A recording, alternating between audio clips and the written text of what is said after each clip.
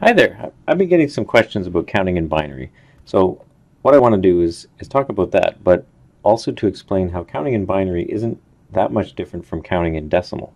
And when I say counting in decimal, that's just regular counting that you're used to, like there you start at 0, 1, 2, 3, 4, 5, 6, 7, 8, 9, like this. So this is the counting that you've been taught as a child, and you use this every day. And you get kind of used to doing it. So I want to remind you of the process that you do unconsciously every time you count like this. And then if we apply the same process to binary, it makes sense. So decimal, des means, or deca means 10. And what that means is each of these numbers, each of these placeholders, there are 10 possible things this can be, right? So if I'm counting here, I'm starting at 0. And then I go to 1, 2, 3, 4, 5, 6, 7, 8, 9. I've gone through 10 possibilities in this thing here. And then when I go to the next possibility, I'm running out of digits, right? I only had 10 there, so when I go to the next one, this one goes back to the original one, and we add one to the next column, right? So then it's 11, 12, 13, 14, 15, 16, 17, 18, 19, and then what happens? 20, because this 9 goes back to the original value, which was 0, and then we add another one to this column. So you know that. I know that. That's how we count, right? So, and when we count, we call the first one, this is the ones, right? 1, 2, 3, 4, 5, 6, 7, 8, 9. And then when we add one more, when we have no more room, this goes back to 0, and then we add 1 to the tens. And then when this becomes 99, we've got no more room, we add 1 to the hundreds, right? So that's how we count. We do it all the time. We don't even think about it.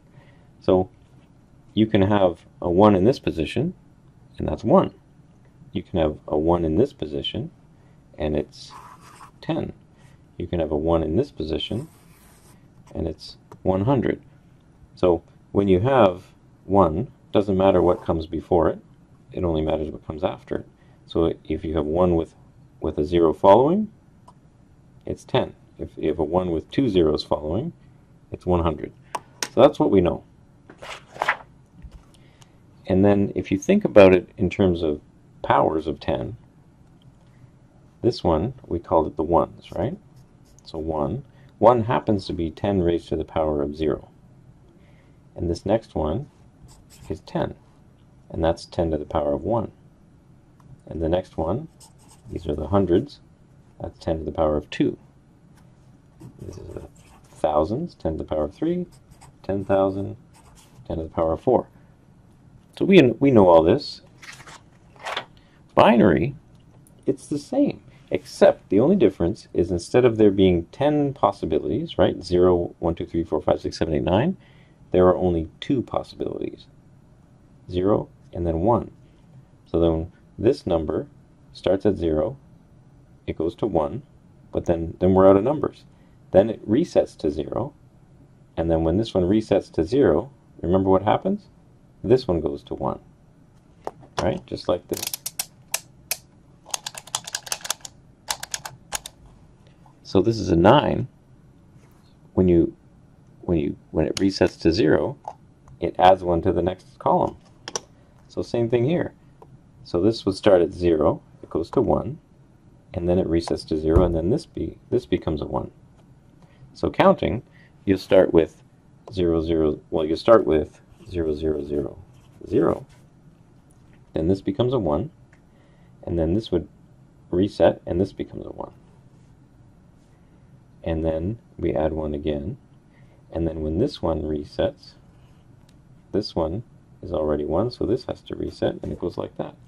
So the counting, just imagine if you had one of these things where each of them only had a 1 and a 0.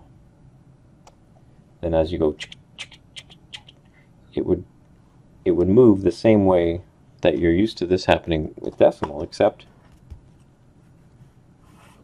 the numbers would increase like this. And then remember how I was talking about how this first column is 1s. It's 10 to the power of 0, 10 to the power of 1, 10 to the power of 2, 10 to the power of 3, 10 to the power of 4. Same thing with binary, except it's 2, the base, right? How many positions this is? 0 and 1. There are 2 options. It's 2 to the 0, 2 to the 1, 2 to the 2, 2 to the... So 2 to the power of 0 is 1. 2 to the power of 1 is 2. 2 to the power of 2 is 4, 8, 16. So that means if you had, let's see here, here we go. If you had just a 1 in this position, it's going to be 2 to the power of 0, and that number is 1. And then if you had a 1 in just this position, that's going to be 2 to the power of 1, that's going to be 2. This number is 2 to the power of 2, which is 4. This number is 8, this number is 16, this number is 32. Similar to how if you had just a 1 here, if it was decimal, you know, this would be 10, and that would be 100, that would be 1,000, because 10 to the 1 is 100, or 10 to the 1 is 10, 10 to the 2 is 100, so it works exactly the same way, except instead of 9 digits in each one of these, you only have 2. And that's how you count in binary.